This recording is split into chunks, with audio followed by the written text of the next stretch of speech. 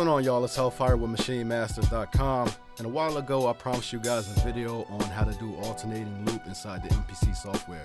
So that's what we're going to talk about today.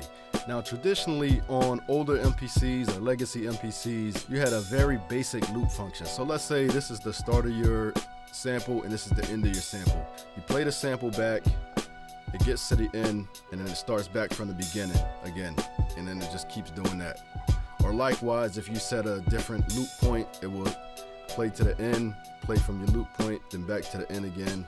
And you know, depending on how good you were with setting the loop points, it never really sounded good or clean. Sometimes you can get it sounding nice with like a bass note or something if you get it in between the transients on a zero crossing, but for the most part it wasn't as clean of a loop as you would like. But with alternating loop, what happens is your sample plays, it gets to the end, it does a 180, and goes back the other way, and it just keeps doing like this.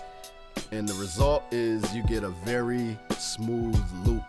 And what it's good for is basically, like let's say you got some chops and it kind of chop off at the end and you wanted to have a nice smooth transition into the next slice. The alternating loop is going to loop back and fill in that little gap, or you know, whatever you have. So you know, let's jump right into it and let me demonstrate this for you. All right, let's go.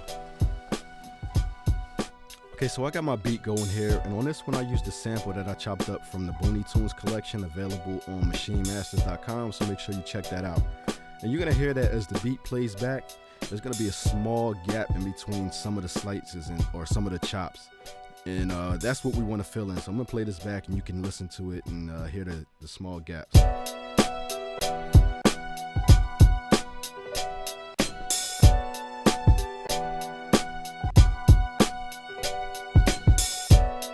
Okay, so you can hear the small gaps in some of the chops. Now, normally you want to do this technique on just the individual pads, but to save time, I'm going to do it to every single pad at the same time.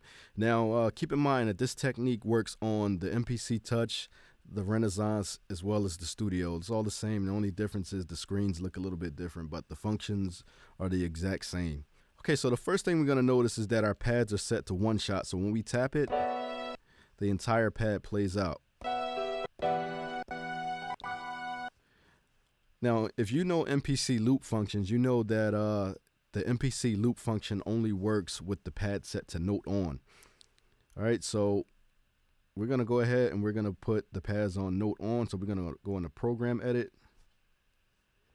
And like I said, I'm going to set this to every pad at the same time. So I'm going to go ahead and put the edit zones onto all, and you're going to see all the pads are lit. So now any change that I make in program edit is going to happen to every pad at the same time. So we want to go into this LFO modulation page, and we want to go ahead and turn the sample play to note on. So now when we hit the pad, you get a real short burst. So you have to actually hold the pad for the sample to play out. So the issue you get from that is now when you try to play your beat back, you get this. Because the notes are so short, you're not even hearing the trigger of the sample. So what you want to do is you want to go ahead and you want to stretch the length of the samples out to basically automate the pad being held down. So to do that is really simple. You're going to go into time correction mode. The first thing you're going to check is you're going to make sure the events is set to all. Because by default, it's going to be on the last pad you hit, and you want to quantize the notes for every single pad. Or if you're doing this to the individual pads, you want to select the individual pads.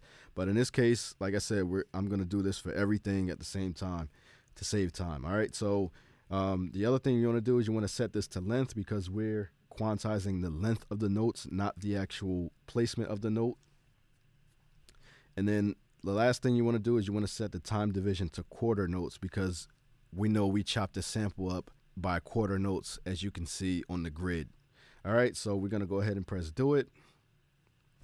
And now you can see the notes stretch all the way out to fill in that quarter of a note.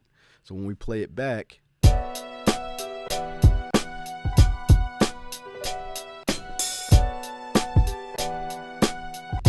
we get the same exact effect as if it was set to one shot. we're not done yet. We still have the small gap in between the slices to fix. So to fix that is one more step you have to do. So we go back in the program edit. And again, I have the edit zone set to all. So whatever I do in here is going to affect every single pad. We want to go into the samples tab now and go to the 4th page. And here we have our pad loop. What we want to do is we want to tap this, and you're going to see it turns the loop on. So I like to just turn it on alternating loop. So you're just going to go one more. And right now you're going to see when it goes to the end, it's going to go back, get to the front, and go back. So now you'll hear that when I play it back, there's going to be no more gap between the slices.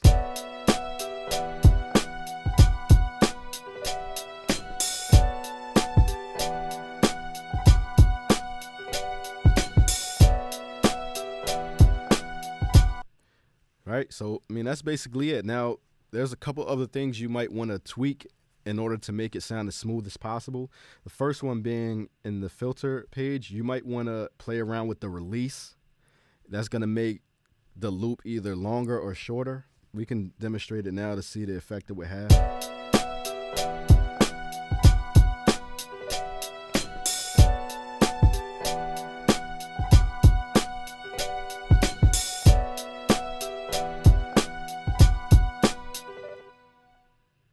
So you can see it stretched out the loop a little bit longer as I stopped the pad. All right, and if I change the release back short, it's gonna cut off right away. All right.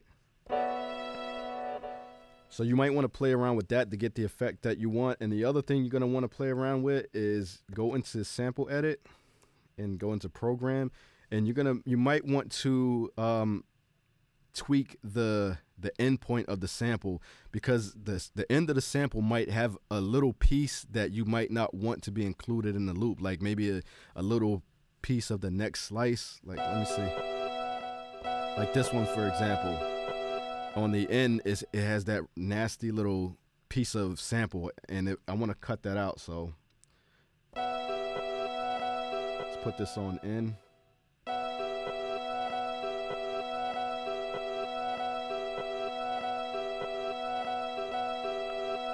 See, and it makes it a little bit cleaner just by taking this little piece out right here.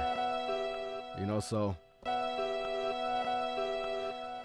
you know, just play around with, you know, those couple things between adjusting the endpoints and adjusting the release. You can get the exact desired effect that you want. In this case, we didn't have the issue with every single slice. Normally, when I use this technique, I only do it on the actual slices that have the gap. I don't do it on every one. I hope this tutorial was helpful for you guys. Make sure you rate, leave comments or extra questions if you have it. Rate the video, subscribe, give me a thumbs up, thumbs down if you don't like it, whatever. And thanks for watching. All right, peace.